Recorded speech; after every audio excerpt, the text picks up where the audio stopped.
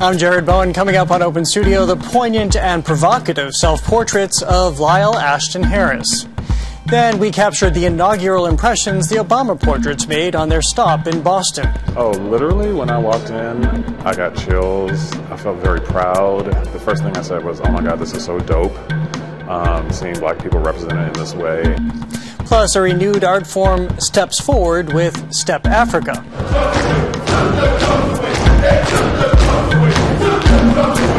It's all now on Open Studio.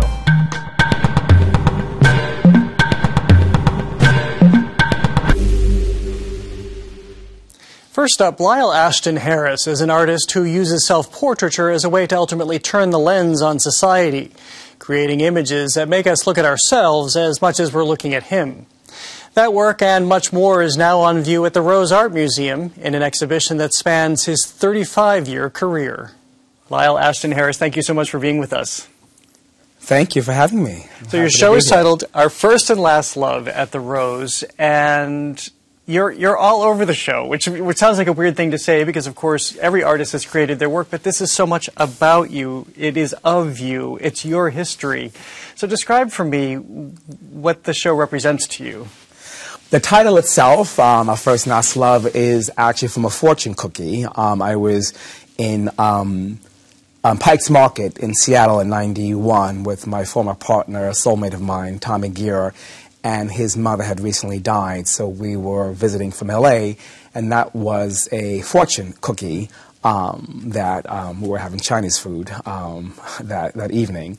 And so that fortune made its way into my journal, and 2 years later it became the source material for a ruby red neon that I created for this Creative Times, I think 1992, 42nd Street Art Projects. Well, it strikes me as an apt title as well, because Our First and Last Love, going back to my first question, we see you looking back at your younger self throughout this exhibition, and in the shadow boxes we see your history, photographs, notes, pieces of you even in one instance. So what is the conversation you're having with yourself? Well, that's a good question. It is true that there is a strong autobiographical or self-citational aspect to the work, but without question the works definitely speak to the period of this particular time that we actually live in. So there are references to popular culture, various historical moments throughout history, etc. So I think in a way that they definitely use the self, if you will, to go through a series of experiments to really talk about us, our collective lives and histories, but also references to art history, etc. So clearly an autobiographical sense, but without question engaging with both social and art history. Well, that makes me wonder, in the self-portraiture that we see, where you're assuming different identities, is that equally as much about you as you looking at our collective society in that moment, or are those more about you? Very good question. If there's one image in particular I would highlight, and that's St. Michael Stewart, which is a work from 1994. As you know, Michael Stewart was killed by New York's police in the train station. So although it is a portrait of me wearing a police uniform, it's more about an exorcism. It's, in a way, it's art as a way to somehow bring up both social and cultural issues. So again, I don't see it necessarily about me per se, but the idea of the sacrificial, what does it mean? As the late, great poet, my friend Essex Hemphill said, they use a body as a canvas, if you will, to explore issues. Now the Boston community has an opportunity to see the work, St. Michael Stewart, in the flesh, so to speak. Well, you're talking about the power of photography and what it represents and how visceral it can be for people. I'm struck by, again, going back to your history, your grandfather and his love and prowess with photography and how that has filtered down. What did you take away from what your grandfather did? Very good question. My grandfather was an economist at the Port Authority, but as you know, he shot over 10,000 slides, Echtachrome to be exact, over a period of, let's say 4 decades, starting in the late 50s, and documenting his friends, family, community, etc. both my brother and I, my brother's a filmmaker, award-winning filmmaker, Thomas Allen Harris, has mine that archive. In fact, my brother's films, Through the Lens Darkly, about black photography, has mine that work, as well as my first show, The Good Life, where I juxtapose images my grandfather had taken of the community with contemporary images. So it is fascinating it's fascinating to me how these family archives, and the way that Bell Hooks talks about within segregated South, all that was from the North, the fact that it's within these repositories of the family that black culture got to be preserved, if you will. So I think in a way that archive of my grandfather's gives sort of a narrative of history, but also allows us to draw on the past as we imagine the future. Staying with family for a moment, there's one photograph of you and your brother in the show. Yes, Brotherhood, Crossroads, etc., from 1994 as well. There's a lot to experience in that photograph. Yeah. Well, tell us about it. I knew. For some reason, I had a feeling that you would put it back on me. On first viewing, it looks this purity of love. Mm-hmm.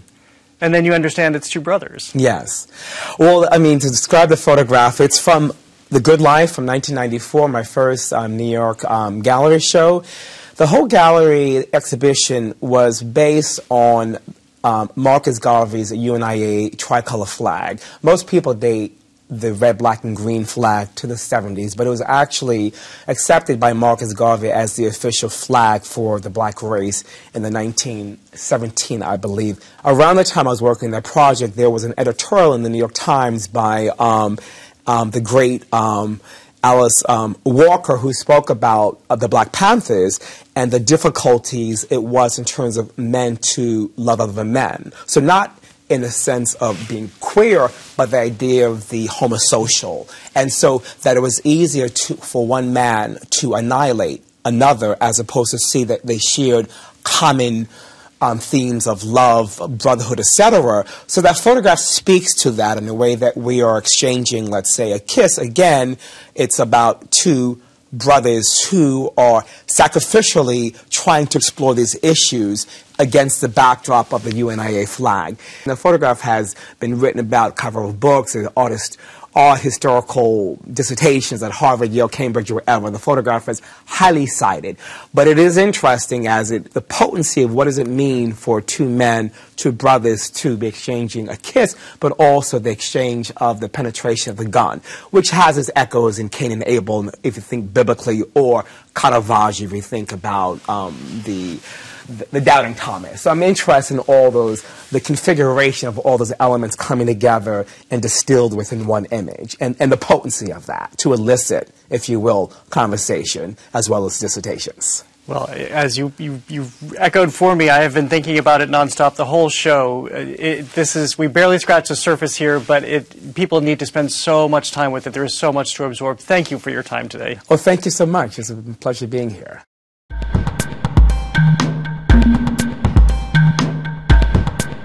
Next, as we head into President's Day weekend, we take another look at the Obama portraits, which made their way to the Museum of Fine Arts last October during a national tour.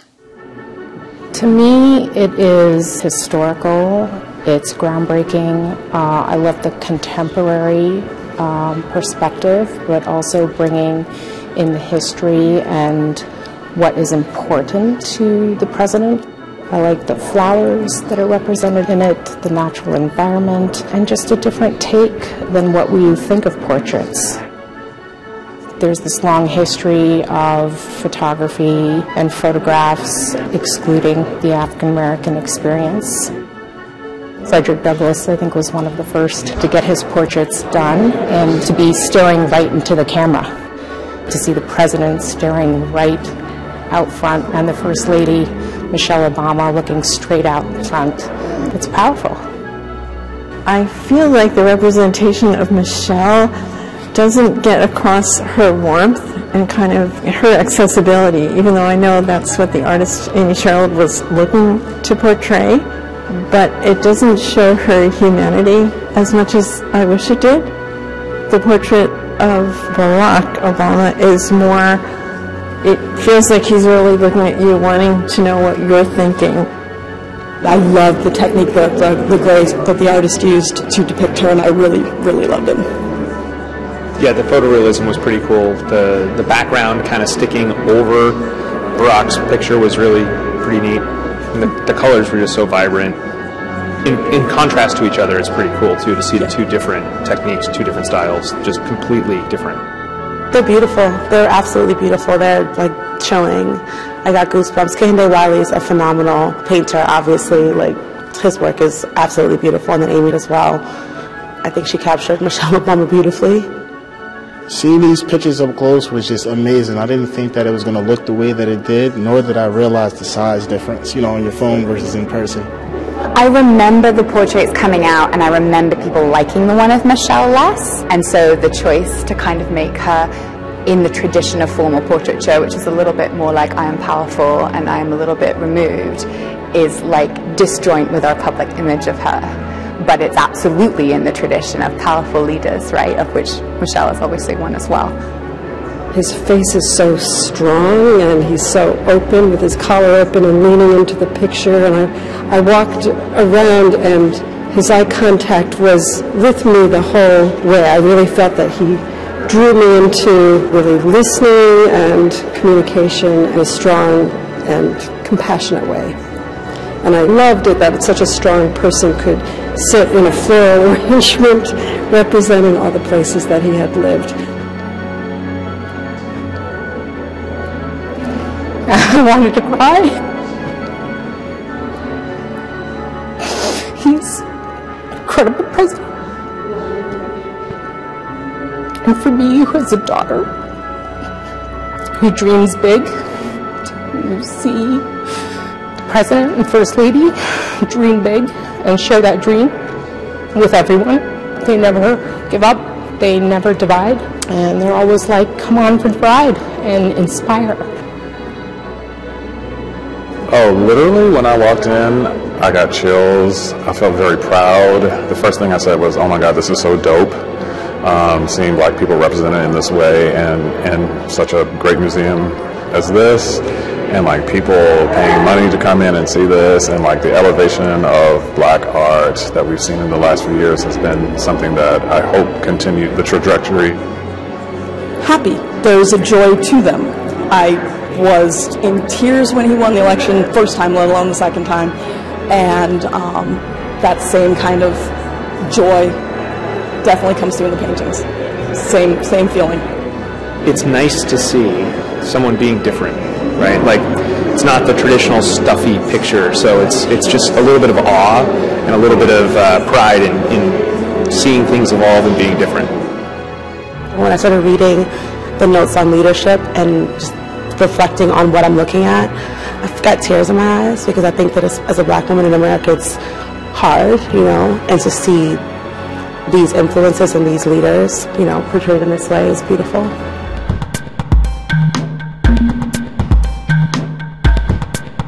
Finally, we continue our Black History Month coverage with Step Afrika, the dance company that blends percussive dance styles practiced by historically African American fraternities and sororities with traditional African dance. We bring you a conversation I had last October with C. Brian Williams, founder and executive producer of Step Afrika. I caught up with him in Boston when the company's production of Drumfolk was presented by Arts Emerson.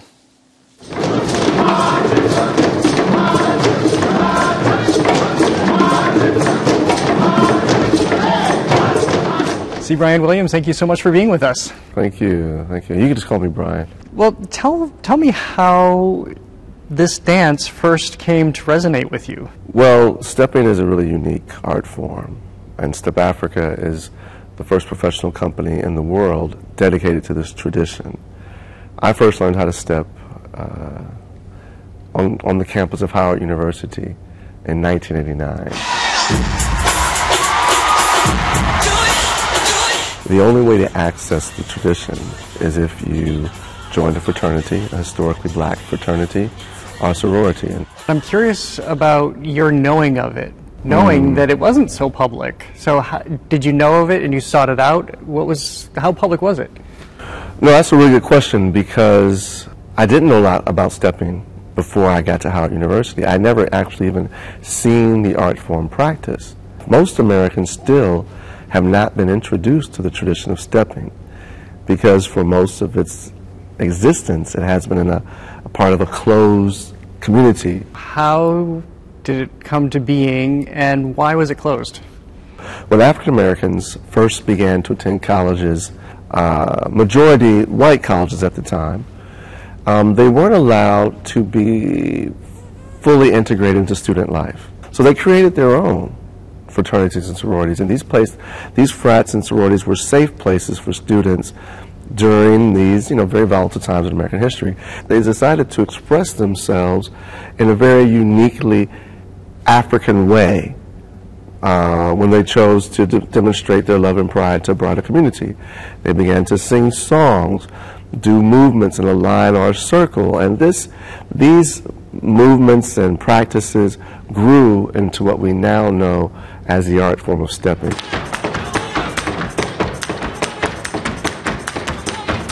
And so our newest production, Drum Folk, goes even deeper into why we step in the first place, and we found some fascinating things in that process. How much is it about the body and what the body can do and express? Stepping for me is about the body becoming the drum. But the real question for me was, why did we have to use the body as a drum? Why didn't we just play the drum? At what point in African American experience did we start to use the body as a drum?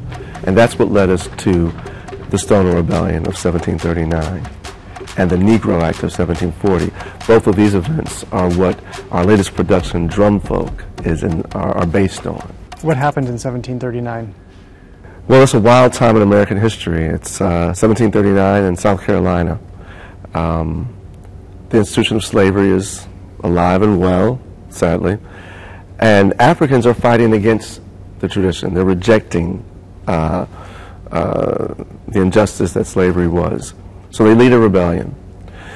Word has it that they use their drums as a way to call others to fight. They became very concerned that the drum and that African people were going to resist even further.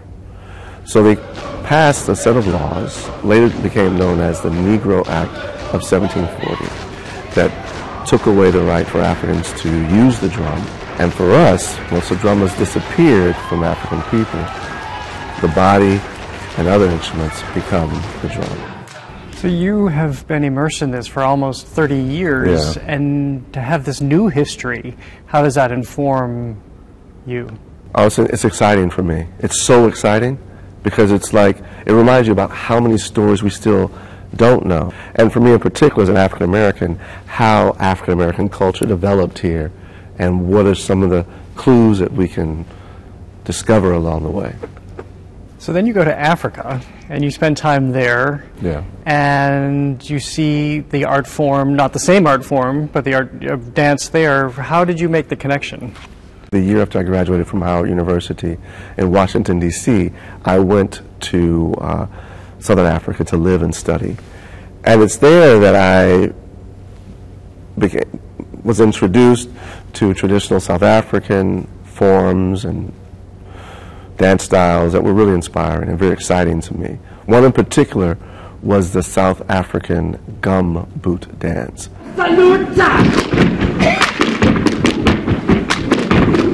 So I saw this dance. It's created by men who worked in the mines of South Africa.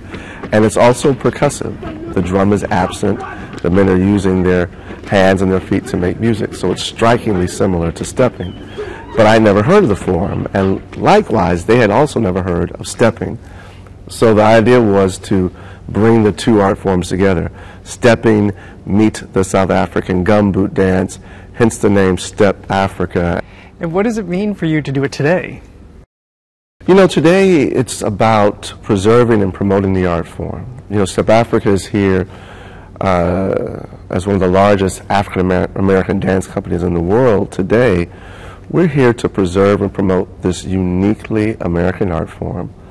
The performance for me basically goes all the way from 1739 to today.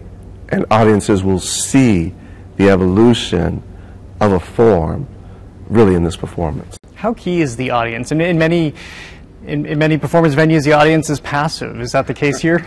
Well, as soon as Step Afrika hits the stage, we are looking to connect and engage the audience. I mean, we really want the audience to feel free to make music, to talk, to share, to yell, to scream. I don't care what they do with the artist. How were the Obamas as an audience? You were at the White House. We were the featured performer at Obama's Black History Month reception. Performing in the White House was an honor, and I also love going all across our country, sharing this art form with all Americans. Well, speaking of all Americans, I wonder what it was like to bring men and women together, because it started in sororities and fraternities, not together. I don't know if you've seen School Days. When Spike Lee. Spike Lee. Introducing the first of all black Greeks, the men of distinction, the brothers of Alpha Phi Alpha Fraternity Incorporated. When that movie came out, it really introduced fraternity and sorority life to a broad swath of American culture, of Americans, and you started to see the art form of stepping then being introduced in high schools and middle schools and elementary schools, and kind of step teams sprouted all around the country. So I actually love that, because what it means is that the art form has grown. I don't think I've ever had the opportunity to ask an artist about something that is about an art form that is so new, and here you are. You're preserving it, you're curating it, you're taking care of it. That's what this 29, 30-year journey has been about, exploring the art form and determining, you know, we've merged stepping with symphonies, with rock music, with Appalachian clogging, Irish step dancing, with Israeli folk dance, with traditional African dances from Tanzania to West Africa to really everywhere in the world. We just got back from Bolivia, collaborating with indigenous culture there. So we're really, the art form to us is a way to connect and create. And that's what's motivated us all these years. Well, Brian, thank you so much. It's been such a pleasure to be with you. Thank you. Thank you for your questions, and thank you for the interview.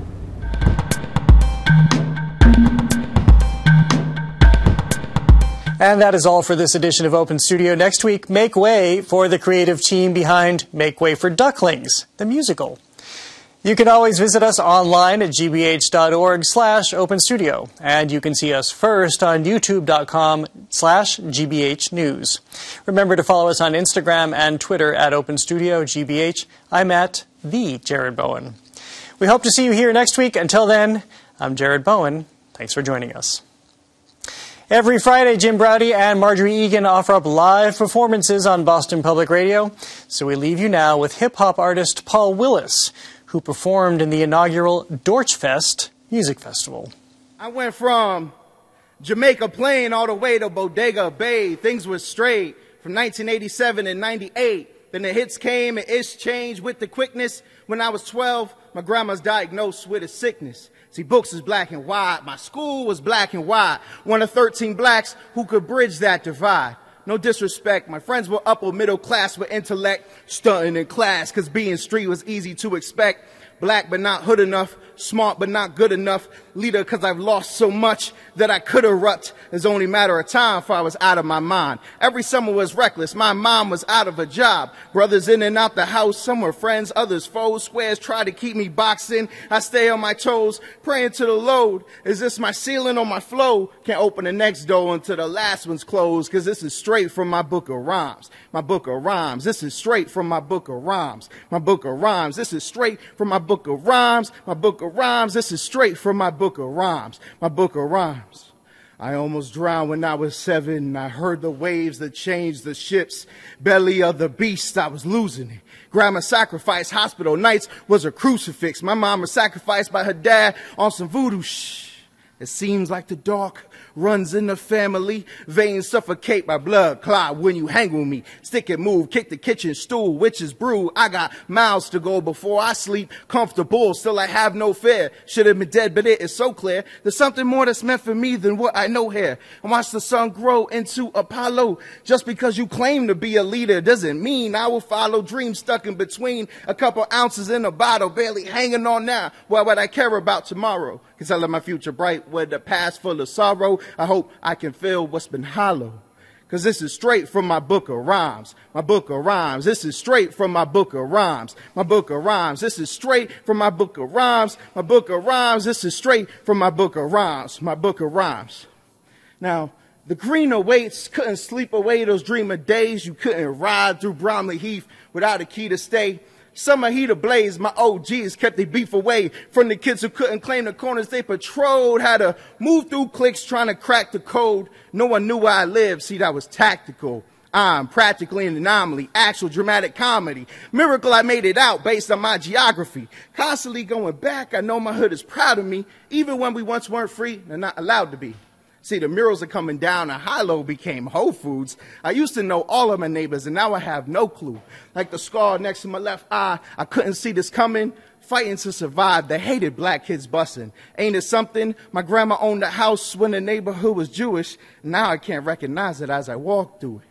So this is straight from my book of rhymes. My book of rhymes. This is straight from my book of rhymes. My book of rhymes. This is straight from my book of rhymes. My book of rhymes. This is straight from my book of rhymes. My book of rhymes. Now I'm a rebel without a cause, 11 in my catalog. I invest, so I bet on me. That's what I can afford. And the people love it. They applaud of their own accord. Can't write me off while I chart my course. I know I haven't made it yet. Dream big, the craziest. Futurists debated best. Playing safe ain't the safest bet. But underestimated. Took losses when I played my best. But no regrets. It's all part of the test. Life blessed me with a gift. I'm very diplomatic also. I counted every punch with jabs and hooks to the torso. I seen the best in life because I know it when it's awful. I'm not black thought, I'm thoughtful. Wishing you were more so. Lyrics like hieroglyphics were written in the source code. My hope is the music brings you peace in your war zone.